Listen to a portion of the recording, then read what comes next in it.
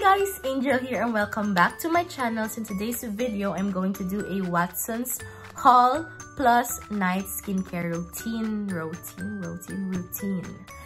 I just got home from the mall and since nagkasweldo ako, wala pa akong nabibiling mga skincare products for myself and I thought maybe kailangan ko na talaga siya. So I got some things for myself. Bumili ako ng mga facial cleanser and my favorite micellar water and all. So ipapakita ko sila ngayon sa inyo.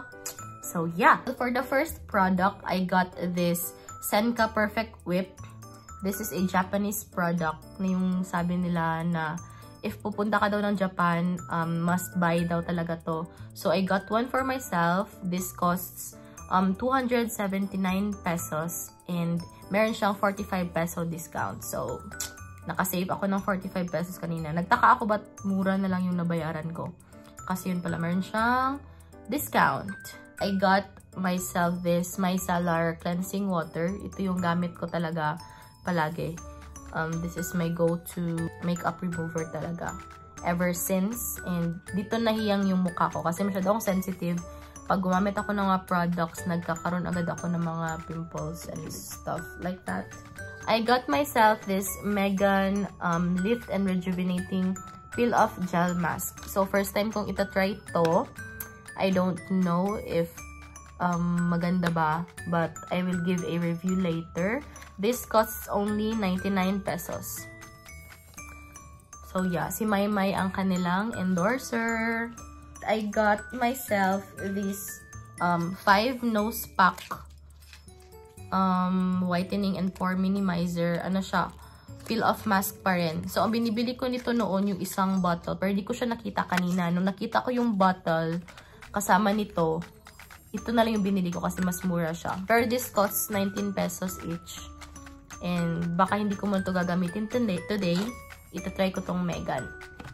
So, yeah, I got 5 of these. And lastly, I have this Quick FX Pimple Eraser. So, bali, ito na lang yung gagamitin kong primer sa mukha ko bago maglalagay ng powder. Kasi lately, I don't use foundation na.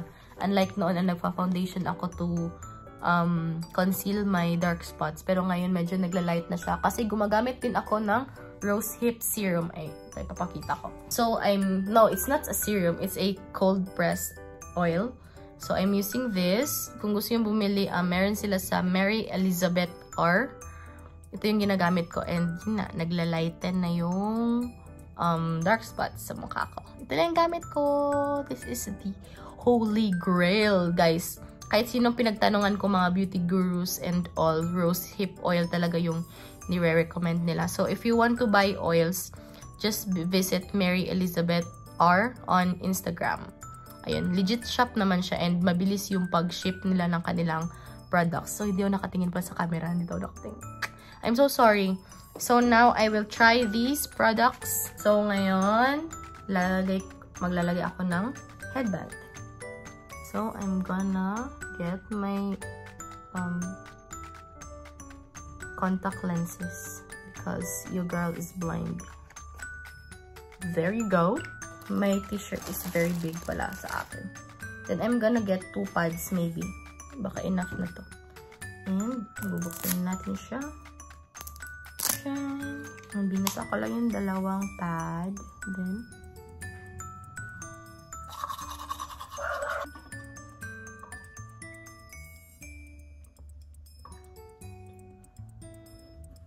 oh, masyado siyang malambot sa face. So, yun. I just cleaned my face or I just washed my face using this Senka Perfect Whip. And girl, #1 in Japan for 10 years ang sabi. And moisture boost technology, rich dense white foam for beautiful bare skin. And guys, I don't know how my face will react to this product. Sa lahat ng foam cleanser na nagamit ko, ito yung pinaka-moisturizing. As in, yung pag-wash mo ng face mo, hindi siya yung nagde-dry agad. Kasi I've used a lot of products na for cleansing my face. Pero ito, hindi ko pa alam kung anong reaction ng face ko but it's very moisturizing. If you're not acne prone like me, feeling ko mahihiyang kayo sa product na to. And now, I'm gonna try this Megan Lift and Rejuvenating Peel Mask. Sana. Ooh, it has a spatula with it. I like it. It has a spatula. Ah, and I like the color. It's gold. And yan. Wow. I'm gonna use this to try this out faster.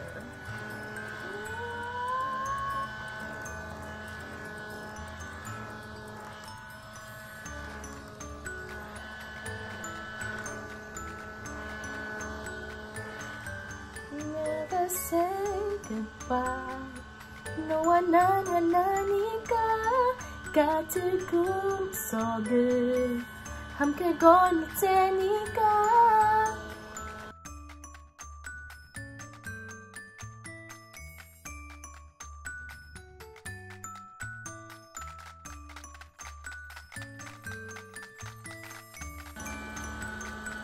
I'm starting to cry now. So for the last step of this skincare routine, I'm going to put this serum, this oil, and lagay lang tayo ng 1 to 2 drops dapat, pero let's see, 1 drop here, 1 drop here, 1 drop here, and yan lang. Then sa noo, sa ilong, and the whole face. I hope you guys liked this video. If you did, give it a thumbs up and subscribe to my channel to see more of me. And see you in my next videos. Bye!